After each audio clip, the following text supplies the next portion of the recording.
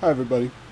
So I thought I'd try something different here. I'm going to post an ethics issue that I encountered at work, and I thought this would be another way to sort of bridge that gap that we have with distance learning, where we don't get to see what each other looks like or what we sound like or anything, and maybe bring some of the um, real physical experience into this distance learning thing. So my point is that I was trying to help a student, and in my role as instructional technology manager, people call me and they need help. And this was a situation where a student needed to know where they had to go in order to get to their class, where the physical location was for their class. Because for some reason, one reason or another, that information wasn't available in my info like it is for everybody else.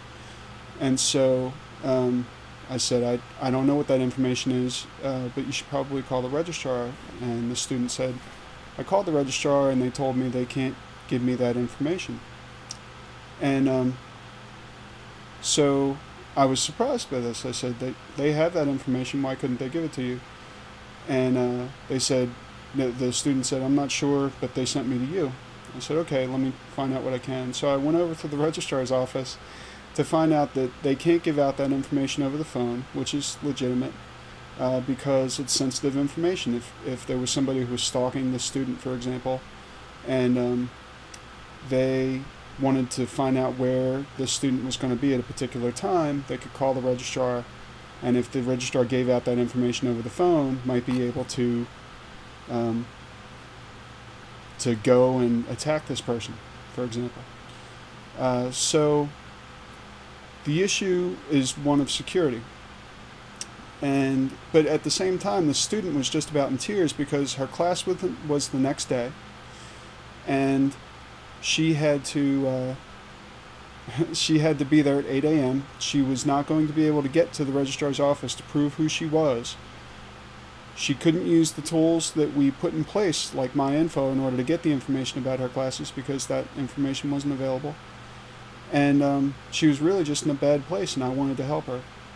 But the registrar's issue was that they don't give out that information over the phone as a policy. The thing is that I knew that the student was who she said she was. And if I could get a hold of the information, I would tell the student where her class was. And that's in fact what I did. I went and pursued the dean and found out where that class was and when it was going to start and blah blah blah. And there were several ways in which I was able to prove that the student was who she said she was. First of all, it was her home number, so I was able to call her home. She was able to give me other information such as her passwords, her bronc ID, her social security number, etc.